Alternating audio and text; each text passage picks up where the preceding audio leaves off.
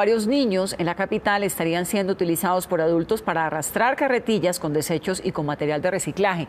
La situación se presenta luego de que la población recicladora tuviera que entregar los animales, los equinos, que anteriormente eran utilizados para esta labor.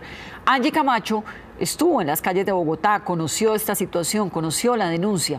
Los detalles, Angie. Vanessa, mire, según esta denuncia que ha causado indignación en el Cabildo Distrital donde fue revelada, serían al menos en 6 localidades de Bogotá en donde se habría detectado este fenómeno. Localidades ubicadas en el extremo norte y especialmente en el extremo sur de la ciudad. Pero además se ha detectado de que los menores de edad utilizados para estas tareas estarían entre los 12 años de edad y los 15. Esta es la historia. ¿Dónde tiene peladuras? Señálemelas. Increíblemente, algunos vehículos utilizados por los recicladores pasaron de ser de tracción animal a ser arrastrados por menores de edad. Así como lo escucha, este par de niños, a quien le protegemos su identidad, son muchos de los que diariamente deben arrastrar carretas con pesados desechos. Esta actividad es catalogada por el gobierno como una de las peores formas de trabajo.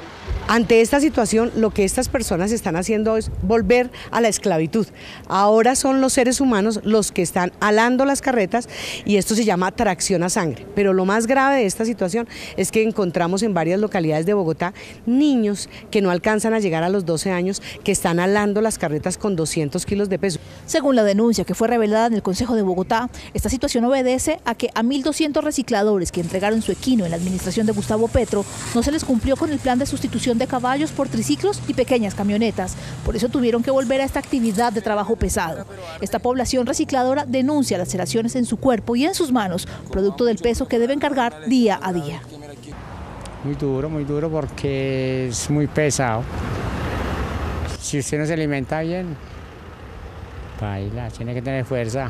Eso es muy pesado, eso no lo hace cualquiera. Uno con eso parece un caballo porque la verdad el cuerpo humano no está dispuesto a tanta capacidad como para hacer fuerza con eso, sí. Según el distrito, en los últimos 6 años se han destinado cerca de 26.000 millones de pesos para sustitución y planes de mejoramiento a esta población. Sin embargo, para el Consejo de Bogotá, la situación es otra. Las graves denuncias que tenemos y en que encontramos es que hay propietarios de carretas que tienen documentos, actas que prueban que estaban dentro del censo, que entregaron su caballo, tienen los documentos de entrega y nunca recibieron nada. La denuncia señala que localidades donde más se evidencia este tipo de trabajo infantil son Kennedy, Ciudad Bolívar, Suba, Bosa, Engativá y Usaquén. Según el sistema de información y caracterización del Ministerio del Trabajo, en Bogotá habrían al menos 1.940 niños ejerciendo labores de trabajo. Pero escuchen esto, porque en al menos 1.340 se trataría de las peores formas de trabajo infantil. Información desde el Consejo de Bogotá, Angie Camacho, Noticias Caracol.